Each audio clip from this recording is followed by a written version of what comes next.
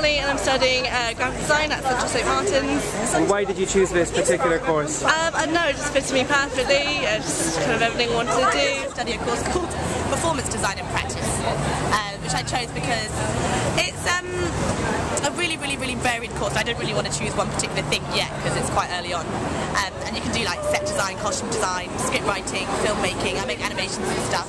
So it's really good, it's really broad. I had friends which studied here and I wanted to come to London, so I thought it was a good opportunity and they gave me a good vibration, so I decided to come here. I'm going to start my third year in creative advertising. Okay, cool. And why did you choose the university you're going to? I really like the course and the location as well. Central St Martin's Performance Design. Cool, and why did you choose Central St Martin's? Because it was my favourite course. I chose it because I wanted to move to London and journalism is good. It's a good place to network.